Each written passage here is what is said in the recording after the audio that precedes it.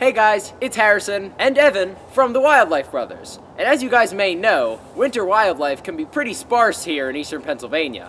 But today we're going to be showing you one of the most common mammal species we have here, the Eastern Gray Squirrel. Let's take a look. This is the Eastern Gray Squirrel, or Squirrel carolinensis, a small arboreal rodent species that can reach up to 22 inches in length and live for 6 to 12 years in the wild. This species is native to the eastern and midwestern United States, but they have been introduced to the western U.S. and to Britain. The ideal habitat of the Eastern Gray Squirrel is dense woodlands with lots of tree cover, like you see here. Like most squirrel species, these guys are arboreal, meaning they spend most of their time up in the trees. However, they do come down to feed, which is what this little guy is doing right now. Primarily herbivorous, these guys feed mostly on nuts, seeds, berries, and tree bark, although on occasion they will be known to eat mushrooms. Now, the Eastern Gray Squirrel is what's called an active forager, meaning that they come out and search for their food during the day. These squirrels make a number of vocalizations, and we were lucky enough to get a number of these on camera.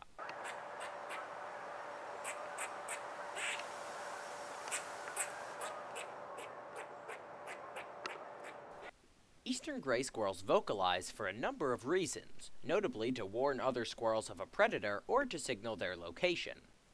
Now let's take a look at the anatomy of the Eastern gray squirrel. Now you can see those big eyes and large ears right in the center of their head. These guys are prey for a lot of different predator species, and they've evolved these organs so they can detect their predators effectively. Those whiskers that you see at the front of their face are sensory organs, so they can feel the world around them. Now, as we look further down their body, we see that coarse gray coat.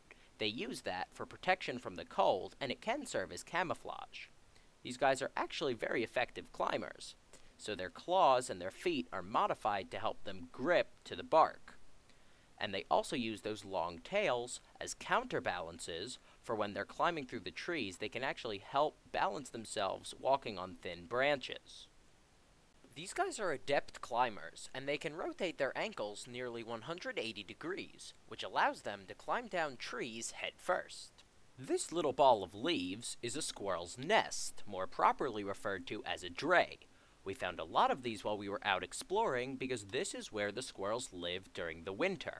So we wanted to get you guys a bit of a closer look at the squirrel's nest up in the tree. So what I'm going to do is I'm going to climb up this tree here, and we're going to take a much better look at the nests from a squirrel's perspective. Okay, so we are up here in the tree, and we're taking a close look at the dray here. So, this is the squirrel's nest. So you can see it's made of all of these dead leaves and branches, and actually, this is a very insulating material. So there are actually 2 squirrels living in this dray, and one of them is hanging out right over there. So we did scare them a little bit, but us being up here will not harm them in any way. We have not touched the dray at all, so we aren't going to be hurting them, but we just wanted to get you guys an up-close look at something most people never see. Aside from their nests, Eastern gray squirrels love hollowed-out trees like this one. They use these holes to seek refuge from the harsh elements and also from their many predators. Despite most people thinking of them as pests, Eastern gray squirrels are actually super important for the ecosystem, as they provide energy for a lot of the predators in higher trophic levels. So, talking about backyard wildlife, we are literally in our backyard right now, so why are we filming here? Well, as you guys can see, even in our own backyard, we have this squirrel's nest, or dray, over here, and what we're trying to show you is just how close these guys will actually get to human settlements.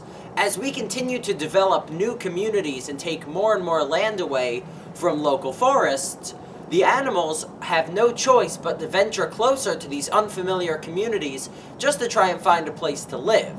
So if you guys do see a squirrel in your own backyard, it's important that you don't treat them as a pest. They're an integral part of our ecosystem here, so it's important that you treat them with respect and give them their proper distance. We hope you guys enjoyed learning a little bit about the Eastern Gray Squirrel. If you did, be sure to like this video and leave us a comment down below telling us which wildlife you would like us to cover in the next episode. And don't forget to subscribe. We have a lot more exciting content coming to you guys very soon, so stay tuned. See you later, guys.